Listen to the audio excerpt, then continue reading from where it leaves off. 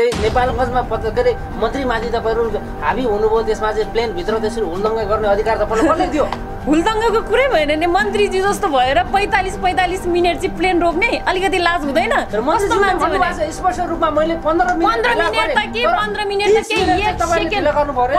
त के 1 सेकेन्ड पनि रोक्न पाउँदैन, नेपाली जनतालाई दुःख दिन पाउँदैन। के त्यो प्लेन चाहिँ योगेश भट्टराईको प्लेन हो त्यो?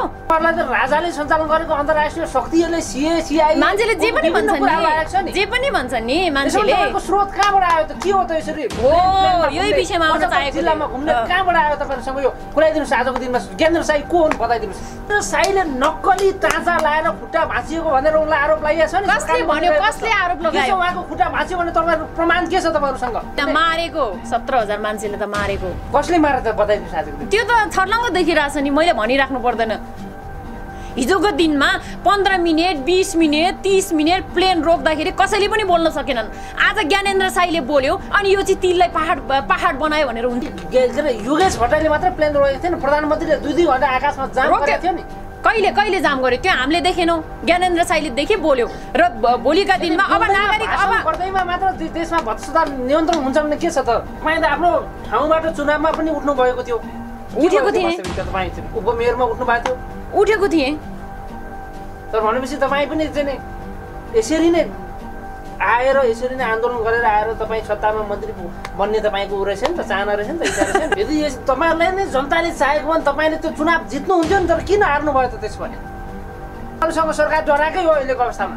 डराएको हो प्रत्येक चिज तपाईँले छर्लङ्ग देखिरहनु भएको छ। आधार डराएको भनेर तपाईँसँग आधार त भ्रष्टाचार भनिरहेको छु त। मूल जड देश विकास हुन नसकेको मूल जड नै भ्रष्टाचार हो। भनेपछि भ्रष्टाचार कसरी नियन्त्रण हुन्छ तपाईँले के सोच्नु? जबसम्म यो सत्तामा बसेका यो नेताहरू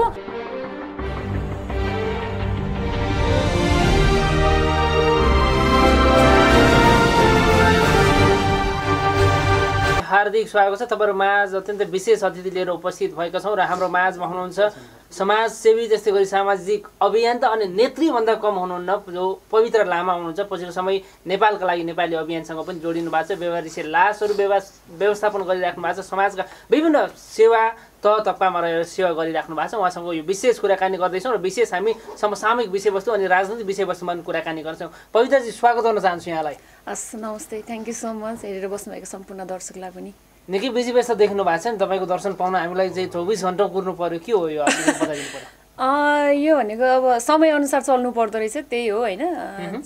व्यस्तै छु भन्नुपर्छ अब। हजुर, योभन्दा अगाडि चाहिँ तपाईँको शालिग्राम प्रकरणलाई लिएर तपाईँ अलिकति रवि लामिछानेसँग जोडिएर अलिकति विवादमा पनि आउनु भएको थियो। त्यहीबाट चर्चा कमाए, यिनी चर्चामा कमाउनलाई आएका हुन् कि भनेर कतिले टिक्का टिप्पणी गरिराख्नु भएको छ नि।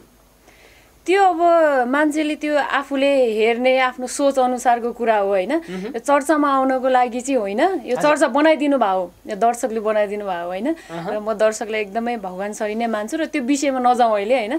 त्यो विषय अहिले क्लियर भइसकेको छ। तपाईँ चाहिँ नेपालका लागि नेपाली अभियानमा जोडिनु भएको छ। पछिल्लो समय अब चाहिँ ज्ञानेन्द्र साई जो र अहिले चाहिँ पर्यटन मन्त्री विवादमा आउनु भएको थियो, उहाँहरूको विवाद अहिले उत्कर्षमा छ। यो बारेमा के छ तपाईँको धारणा बताइदिनुहोस्। तपाईँ पनि यही संस्थाको तपाईँ सामाजिक अभियन्ता भएको हिसाबले तपाईँ गाउँमा पुगेर सहर चोकमा पुगेर जनतालाई जागृत गराउँदै हुनुहुन्छ के लागि र विवाद कसरी भएको थियो यो विषयलाई लिएर के भन्नुहुन्छ? यो घटनालाई लिएर ज्ञानेन्द्र साईलाई आफ्नो कार्यालयमा आक्रमण पनि भएको थियो। यो विषयमा चाहिँ म के भन्न चाहन्छु भने म पनि पुगेको थिएँ यो नेपालको लागि नेपाली अभियानको कार्यक्रममा चाहिँ होइन। तपाईँ नेपालगञ्ज पनि पुग्नु भएको थियो, यहाँ पनि पुलचोकमा पनि पुग्नु भएको थियो? तपाईँ पुलचोकमा म आइपुगेको थिएन। नेपालगञ्ज हामी पहिलो चाहिँ चितवनको गैडाकोट, त्यसपछि चाहिँ दाङ, त्यसपछि नेपालगञ्ज र नेपालगञ्जबाट फर्किने बेलामा चाहिँ हाम्रो ज्ञानेन्द्र साई सरहरू चाहिँ उहाँहरू चाहिँ प्लेनमा आउनु भएको थियो, किनकि बेलुका 8 बजे चाहिँ अर्जेन्ट मिटिङमा आउनुपर्ने भएर चाहिँ उहाँहरू आउनु भएको थियो। हामी चाहिँ गाडीमा आएको थियौँ होइन। र भोलिपल्ट जुन उहाँहरू प्लेन चढ्दाखेरि चाहिँ हाम्रो मन्त्री सम्मानीय मन्त्री योगेश भट्टराईजीले चाहिँ 45 मिनट प्लेन चाहिँ रोक्नु भएको रहेछ त्यहाँ होइन। जुन त्यही कुरामा चाहिँ ज्ञानेन्द्र साईहरूले आवाज उठाउँदाखेरि चाहिँ र भोलिपल्ट उहाँ मात्रै आक्रमण भएको रहेछ जुन प्रेस मिट गर्दाखेरि चाहिँ होइन। यो एकदमै यो आपत्तिजनक कुरा हो, किनकि एउटा देशको लागि एउटा यो मुलुक बचाउनुपर्छ भनेर हिँडेको एउटा युवा 28 वर्ष एउटा ठिटो भनौँ न होइन, यो देश बचाउनुपर्छ भनेर उसको पनि त आफ्नो खुसीहरू होला नि। ज्ञानेन्द्र साईको आफ्नो खुसीहरू छैनन्, आफ्नो परिवार छैनन्, सब चिज त्यागेर यो देश बचाउनु पर्छ, यो देशलाई हामीले बचाउनु पर्छ भनेर लागि परेको एउटा युवालाई चाहिँ त्यसरी एउटा माननीय मन्त्रीजीले नै पठाएको भन्ने कुराहरू पनि आइरहेछ बाहिर हैन। त्यो कतिको सत्यता हो असत्य हो भने मन्त्रीजीले पढाउनु भयो, पार्टीको चाहिँ कार्यकर्ता हुन् या चाहिँ पत्रकार हुन् या विद्यार्थी हुन्, कोर हुन् जसले पार्टीका कार्यकर्ता हुन् भनेर चाहिँ त्यो त देखिसकेको छ नि, त्यो त भनिसकेको छ पार्टीको कार्यकर्ताले चाहिँ ज्ञानेन्द्र साईमाथि आक्रमण गरेको हो भनेर चाहिँ हैन। कतिपयले मन्त्रीजीले पठाएको गुण्डाले आक्रमण गरेर तपाईहरुकै पार्टी चाहिँ संस्थाको मान्छे अब भोलिपल्ट नै मन्त्रीजीसँगको विवादपछि भोलिपल्ट नै आएको भएर चाहिँ मन्त्रीजीले नै पठाउनु भयो कि भन्ने आशंका मात्रै हो त्यो हैन। हामीले त्यही मन्त्रीजीले नै पठाउनु भयो भनेर चाहिँ भनेको छैन हैन। तर पार्टीका कार्यकर्ताहरूले चाहिँ जुन जसरी ज्ञानेन्द्र साईमाथि आक्रमण भएको छ यो आपत्तिजनक विषय हो। जसले आक्रमण गर्यो तिनीहरूमाथि कडाभन्दा कडा कारबाही हुनुपर्छ र प्रहरीले उल्टो ज्ञानेन्द्र साईलाई चाहिँ प्रहरी हिरासतमा पनि लिनुभएको थियो हैन। तर सायद ज्ञानेन्द्र साईको प्रहरी जुन आफ्नो सुरक्षाको लागि पनि हो त्यो हैन। तर उहाँहरूलाई चाहिँ जुन समातेन जुन भएन यसमा चाहिँ हाम्रो चासोको विषय पनि रह्यो हैन। त्यसैले अब जसले आक्रमण गरेको त्यसलाई चाहिँ कडाभन्दा कडा कारबाही चाहिँ हुनुपर्छ। के तपाईलाई विश्वास लाग्छ उनीहरूलाई कारबाही हुन्छ भनेर? जस्तो कि तपाईको प्रहरीकै अगाडि त्यहाँनिर 3-4 जना आएर चाहिँ ज्ञानेन्द्र साईलाई हातपात गरिएको छ, लसार विश्वास कसरी गर्ने? अब त्यही बेला नै उहाँहरूले त्यति चासो लिएर प्रहरीको मिले मात्रै थियो त्यति बेला हुन सक्छ, किनकि मन्त्रीज्यू भनेको सानो तिनो मन्त्री होइन नि त योगेश भट्टराई चाहिँ उहाँकै। तर तपाईहरुले त 15 मिनेटको समयलाई लिएर 1 घण्टा 2 घण्टा उहाँले त्यो झुट बोल्नु भयो एकदमै। कसरी झुट भयो त्यो? के त्यो मन्त्रीजीले झुट बोल्नु भयो। के छ आधार बताइदिनु न आज। आधारको कुरा भएन त्यहाँ त प्रत्यक्ष देखिरहेछ त ज्ञानेन्द्र साईजीले आफ्नो टिकट देखाइसक्नु भएको छ अनि त्यो बुद्धहरूको साउसँग पनि बुझ्न सक्नुहुनेछ। त्यहाँ त भनिसक्नु भएको छ, त्यहाँ सबैजनाले भनिसक्नु, अरू यात्रुहरू पनि त थिए नि त्यहाँ। बुद्धहरूले त सिर्फ 15 मिनेट मात्र भनेर भन्नु भएको छैन, त्यो पछि भन्नुभयो, त्यो विज्ञप्ति निकाल्ने बेला भन्नुभयो, त्यो अगाडि त भन्नुभएको थिएन।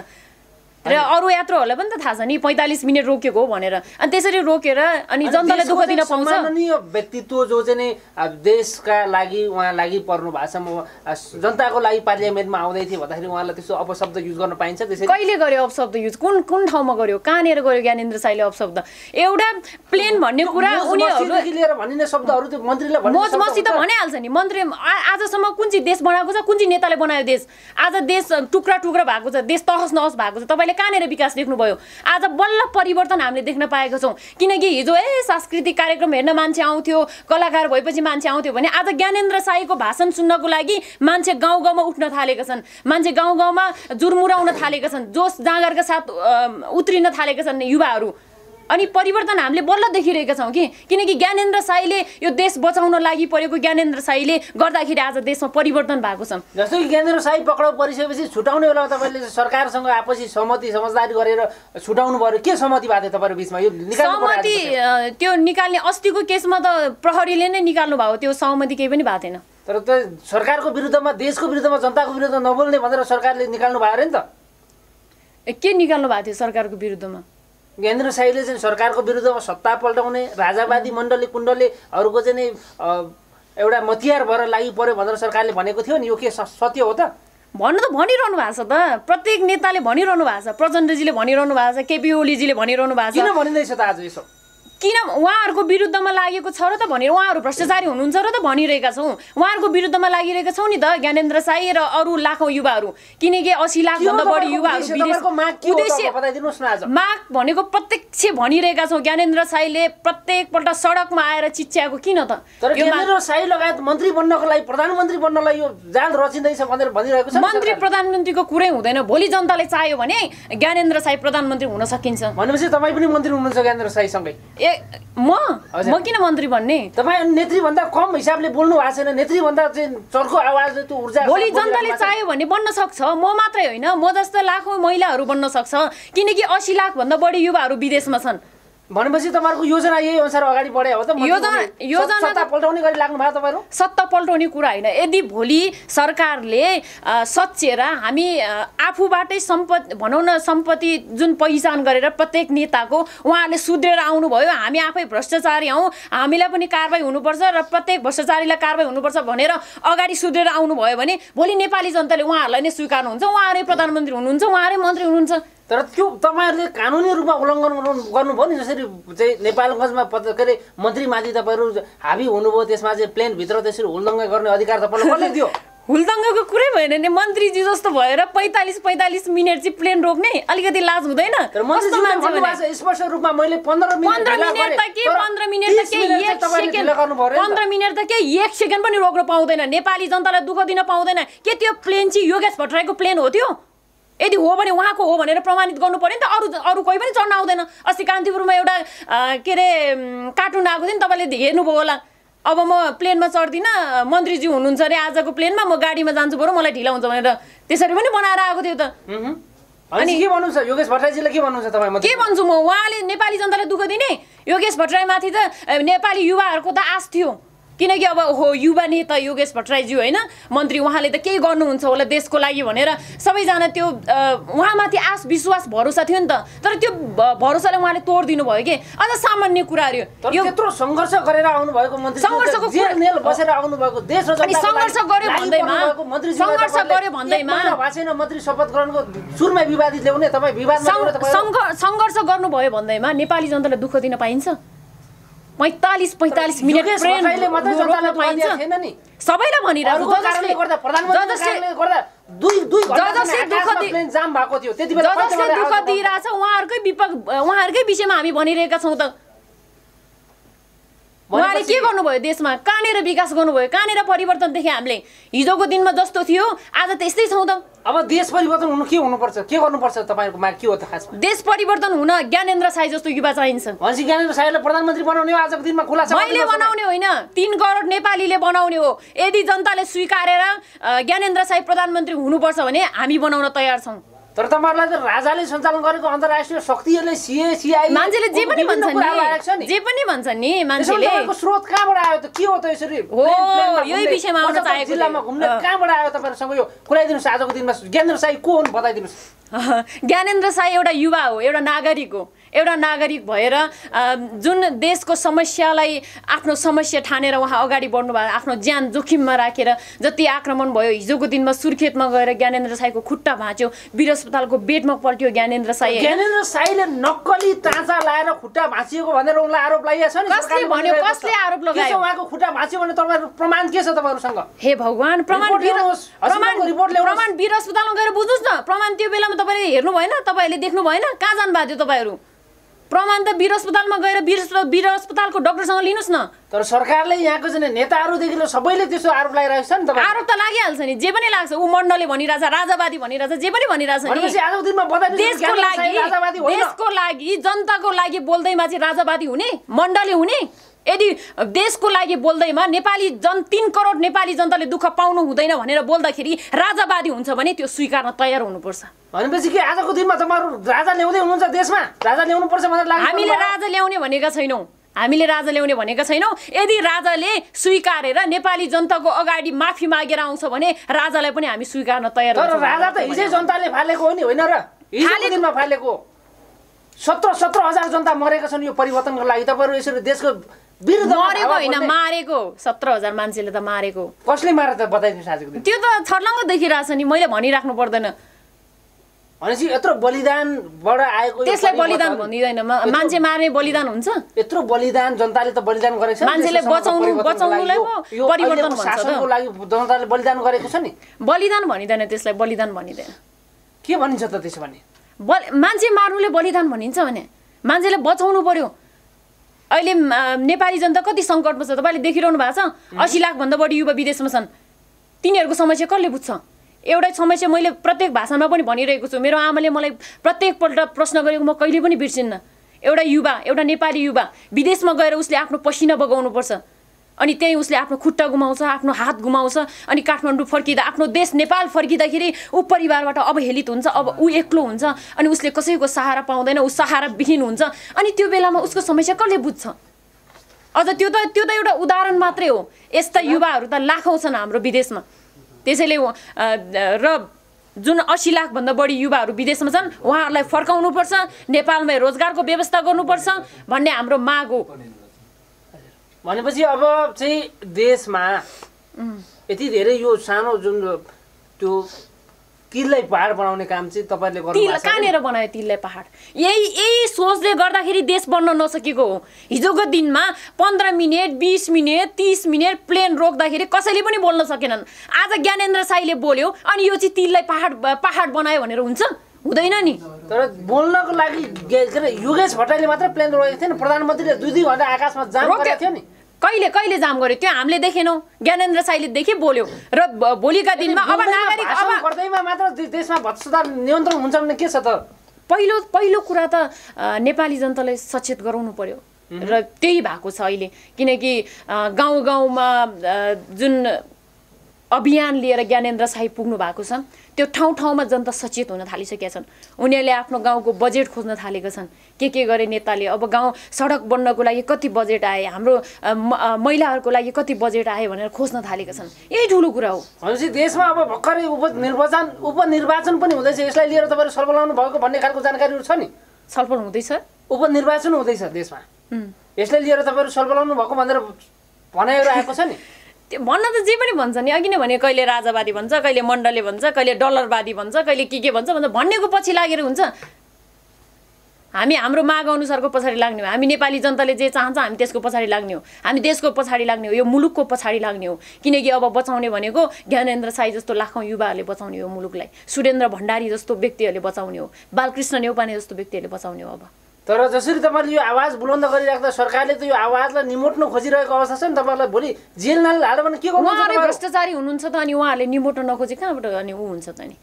अघि तपाईले स्रोतको कुरा गर्नु भएको थियो नि ज्ञानेन्द्र साईको स्रोत कहाँबाट आयो भनेर ल बताइदिनु ज्ञानेन्द्र साई आफै बिजनेसम्यान हो ज्ञानेन्द्र साई आफै व्यापारी हो ज्ञानेन्द्र साईको 2-3टा गाडी बेचेर उहाँ देशको लागि हिँडिराख्नु भएको अझै व्यापारी भनेपछि व्यापारीले चाहिँ व्यापार गरेर बस्नु पर्नेमा किन आएर चाहिँ खैला बैला मचाउनु हुन्छ सधैँभरि व्यापार गरेर हुन्छ यो देश डुबेको यो देश तहस नहस भएको ठुलो कस्तो खालको व्यापारी हुनु कुन कम्पनीबाट व्यापार गरिरहेछन् के हो त खासमा त्यो सबै विवरण अहिले दिनुपर्ने आवश्यक छ र अहिले अस्ति नेपालगञ्जको एउटा घटना सुनाउँछु म तपाईलाई त्यहाँका नेपाली त्यहाँका जनताहरूले त्यहाँका नागरिकहरूले ज्ञानेन्द्र साईलाई एकदमै सपोर्ट गरेका छन् के किनकि उहाँको जुन आवाज सुन्नको लागि हैन किनकि हिजोदेखि एकदमै त्यो गुमराहमा थिए के नेपाली जनता कहाँ गएर बोल्ने होला एकदम डर हुन्छ नि सरकारको पक्षमा बोल्नै नहुने नेताको पक्षमा बोल्नै नहुने बोल्यो कि पुलिसले समाउँछ रे जेलमा हाल्छ रे भन्ने प्रकारका डर थियो नि त नेपाली जनतामा किनकि त्यसले गर्दा नेपालीहरू फ्रस्ट्रेसन हुने डिप्रेसन हुनेसम्म पनि पुगेको थियो सरकारले गर्दाखेरि र आज जुन दिन ज्ञानेन्द्र साई सडकमा उर्लियो नि सडकमा आएर भ्रष्टाचारीहरूलाई कारबाही हुनुपर्छ भनेर जसरी उफ्रिए ज्ञानेन्द्र साई त्यसलाई नेपाली जनताले साथ दिए नेपाली जनता हौसिए जुन ज्ञानेन्द्र साईमाथि आश राखे भरोसा गरे ओहो अब चाहिँ मुलुक बन्छ कि अब चाहिँ देश बन्छ कि अब चाहिँ हामी युवाहरू विदेशिनु पर्दैन कि भन्ने खालका आशहरू पलाए र जुन नेपालगञ्जमा ज्ञानेन्द्र साईले एकदमै साथ गर्नुभयो दाङमा हेर्नुभयो होला तपाईले दाङको भिडियो कति नेपाली जनता त्यहाँ आएका थिए त्यहाँ शेरबहादुर देउवाको पनि प्रोग्राम थियो शेरबहादुर देउवाको प्रोग्राममा 20-25 जना मान्छे थिए ज्ञानेन्द्र साईकोमा त्यत्रो धेरै मास तपाईले देखिहाल्नु भयो होला हैन त्यहाँ जुन आर्थिकको कुरा गर्नुभयो नि तपाईले किनकि ज्ञानेन्द्र साई भनेको 3 करोड नेपाली जनताको भइसक्यो के त्यसैले म पनि त ज्ञानेन्द्र साईलाई आर्थिक रूपमा सपोर्ट गर्न सक्छु र म जस्तो अरु धेरै युवाले अरु धेरै महिलाले सपोर्ट गर्छन् किनकि ज्ञानेन्द्र साईले उठाएको मुद्दा देश र जनताको लागि कुनै चाहिँ नेता छैनन् कुनै मन्त्री छैन कुनै सक्षम व्यक्तित्व छैन किन ज्ञानेन्द्र साई नै आउनु पर्ने त तपाईको यो अहिलेको सक्षम व्यक्तिहरु त छन् ठाउँमा खोइ त गरेको गर्नु पर्यो नि काम तपाईले गर्नु दिनु भएको छैन कहाँनिर दिएन हामीले काम गर्ने ठाउँमा गएर उहाँले 45 मिनेट प्लेन कुराउनु चाहिँ उहाँले काम गर्नुभयो देश र जनताको लागि काम गर्नुभयो कस्तो कुरा गर्नुहुन्छ के तपाई 45 मिनेट प्लेन रोक्ने चाहिँ त्यो देश र जनताको लागि काम हो हजुर तपाई त आफ्नो ठाउँबाट चुनावमा पनि उठ्नु भएको थियो उठेको थिए वास्तविकता तपाई चाहिँ उपमेयरमा उठ्नु भएको थियो उठेको थिए तर भनेपछि तपाई पनि चाहिँ यसरी नै आएर यसरी नै आन्दोलन गरेर आएर तपाई सत्तामा मन्त्री बन्ने तपाईको उ रहेछ नि त चाहना रहेछ नि त इच्छा रहेछ नि तपाईले कस्तो क्वेशन गर्नुहुन्छ के तपाई मलाई किन मन्त्री बन्नु पर्यो मलाई त म जस्ता लाखौं नारीहरू हिंसामा पर्नु भएन नेपाली नारीहरू चाहिँ जुन महिला नेतृत्व पनि हुनुपर्छ म मात्रै होइन लाखौं महिला नेतृत्व हुनुपर्छ र महिलाहरू अहिले हिंसामा परिरहेका छन् बलात्कारीहरू त्यतिकै बढिरहेका छन् साना साना बालिकादेखि बलात्कृत भइरहेका छन् यो यस्ता समस्याहरू रोक्नुपर्छ भनेर त मैले बोलिरहेको छु म हैन म भन्दा पनि अझै योग्य मान्छे आउनुपर्छ यदि तपाईहरुलाई नै जनताले चाहेको भने तपाईले त्यो चुनाव जित्नु हुन्थ्यो नि तर किन हार्नु भयो त त्यसो भने पैसाको खेलोमेलो भयो नि त। त्यो बेला नेपाली जनता कस्तो थियो भने जुन यो म चुनावमा उठ्दाखेरि जुन यो नेपालको लागि नेपाली अभियानै थिएन हैन, र मैले पनि मेरो गाउँलाई विकास गर्न सकिन्छ कि भनेर मैले उपमेयरमा पनि उठेको थिएँ म हैन। त्यसपछि त्यहाँ सबै भोट पैसाले किने। फेरि पनि उठ्नुहुन्छ तपाईँ? म उठ्दिन। किन उठ्नुहुन्न त? अब हिजोको दिनमा उठ्ने, आजको दिनमा किन नउठ्ने? म किन उठ्ने भनेपछि हार्छु भनेर पहिला थाहा भइसक्यो हिजो हार्छु।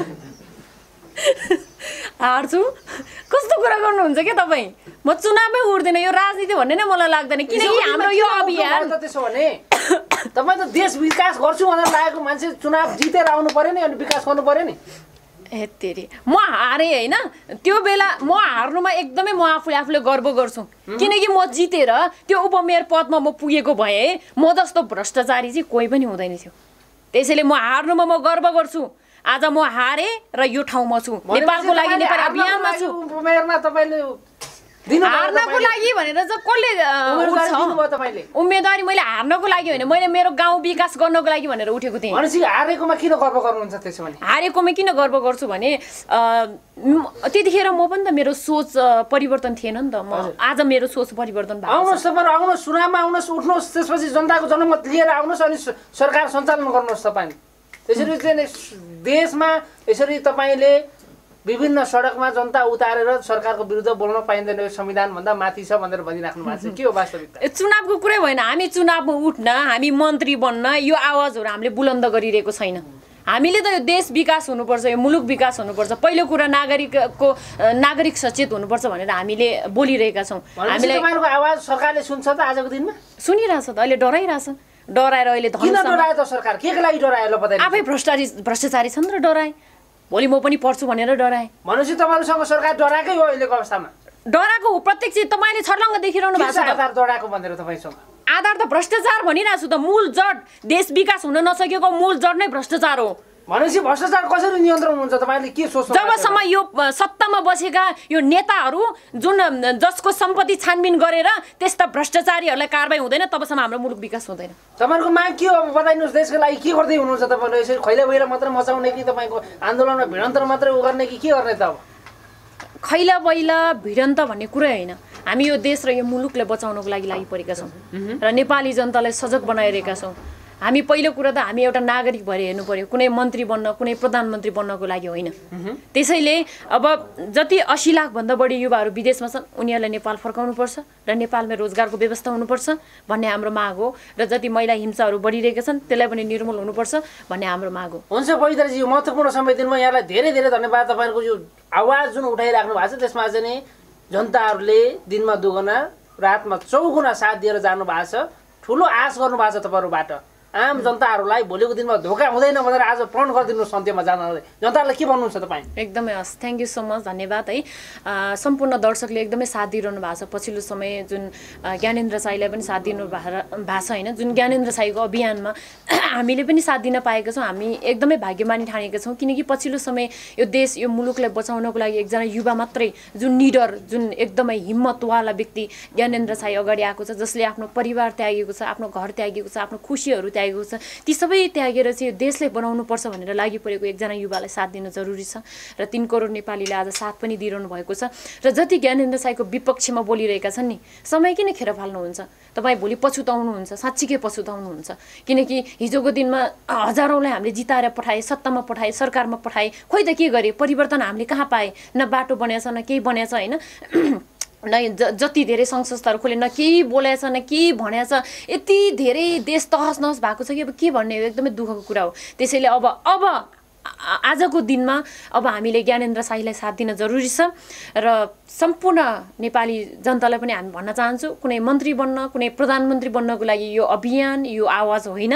यो एउटा निष्पक्ष निस्वार्थ भावनाले हामी लागिरहेका छौँ र तपाईँहरू पनि लागिरहनु भएको छ। अझै पनि साथ दिनको लागि म हार्दिक अनुरोध गर्न चाहन्छु सम्पूर्ण दर्शकलाई। हस्, नमस्ते। हस्, थ्याङ्क यू सो मच।